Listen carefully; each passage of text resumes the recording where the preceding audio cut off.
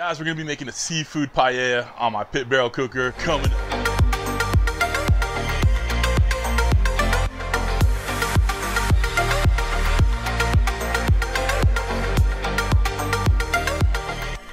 I'm CJ. If your first time here, thank you for visiting. Make sure you hit that subscribe button. If you're a returning subscriber, part of CJ's crew, you know I love you. So today we are going to be making a seafood paella. I'm gonna do it on my pit barrel cooker. So we're gonna get plenty of heat from the bottom of the pit barrel. Gonna let it simmer underneath that paella pan. The paella pan pretty much is the circumference of the pit barrel. So it's gonna get a lot of nice heat underneath it. We're gonna get a little bit of smoke in there. We got some hickory wood. Hopefully the smoke just kind of penetrates over the top. I think it's gonna be good. I wanted to try it. We got this. All right, guys, stick around.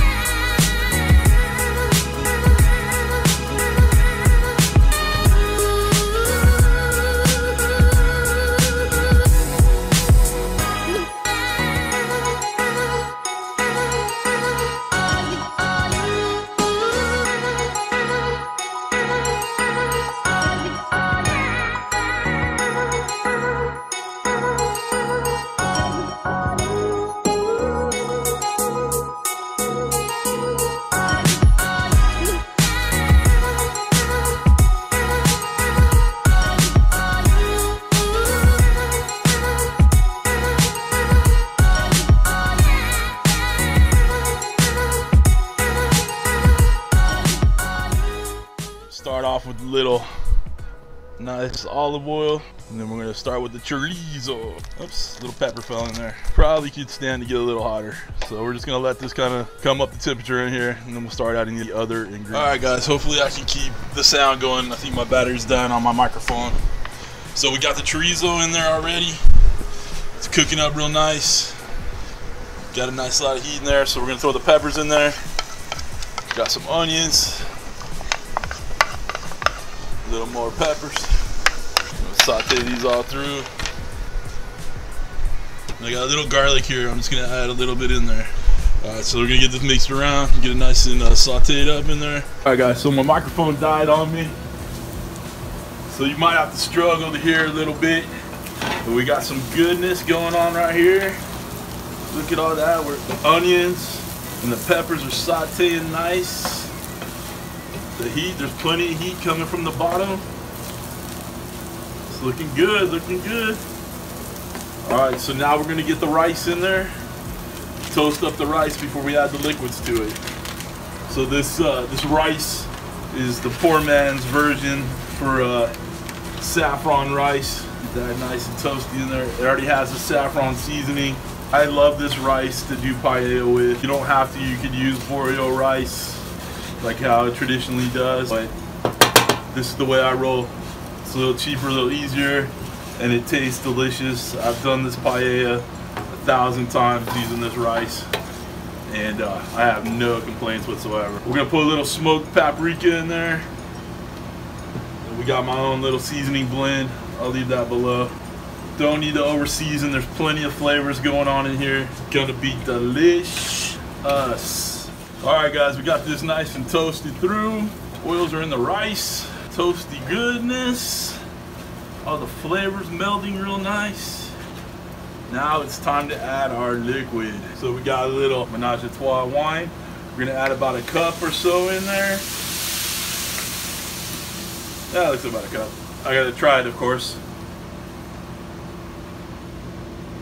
It's a good wine. All right. And we're gonna add a few cups of chicken stock. That's about right. Let's get this mixed around a little bit. All right, now it's just gonna heat through. Rice is gonna absorb the liquid.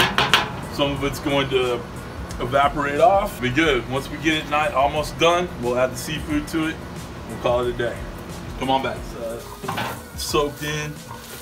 We're starting to build that soak crate, that coveted crispy rice on the bottom. So now we're gonna add in our seafood. So we have some crab meat right here from the claw.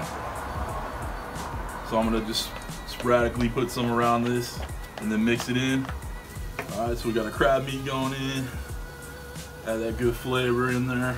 Now we're gonna add our shrimps and our lobsters in there. We're gonna bury these shrimp in here, try to get it uniform wise. Because once we put them in, we're not gonna mess with them anymore. They're gonna cook through while this finishes up, okay? So we're gonna try to put it in the pattern that we want it finished in. So I'm gonna keep putting these in. Come on back. All right, we're gonna put our lobster tails in there. Now you guys remember, I've seasoned all these really, really well. Let them sit in the fridge, kind of marinate in there a little bit. The nice lobster tails, they're gonna cook in the shell. But you saw me release the meat from the shell. We had 3 lobster tails, so we got 6 halves. It's gonna look beautiful when it gets cooked through. Such good flavors going on. Looks good to me. What do you guys think?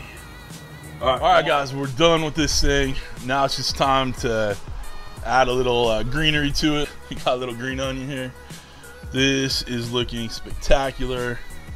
I'm so excited to delve into this thing. All right. Got a little parsley, a little more greenery. Oh, that looks beautiful, guys. All right, guys, so at this point, we're going to go ahead and take a picture for the thumbnail, and then we're gonna dig into this thing, so come on back. It's done, thumbnail's taken. We're losing light out here, but we're going ahead and give this one a shot. I'm gonna dig into this thing. Maddie, come down here and you can see some of this. We're gonna dig a little deeper here. That was a little hot. You can see the coveted soak crate, the toasted rice on the bottom. So that's gonna be the best bite right there. You gotta dig at it a little bit. You see a little bit of the crab in there. So I'm gonna take this bite real quick. I'm gonna burn my face off. Don't do it. Did you relax? Do you believe this stuff?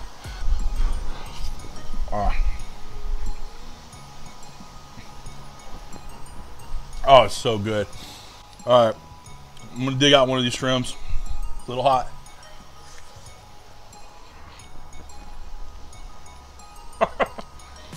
Oh man, they're hot, guys.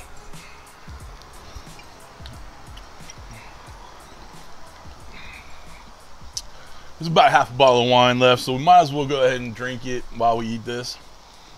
Cheers. Class, class, class. All right, guys, that's it. I appreciate you being here.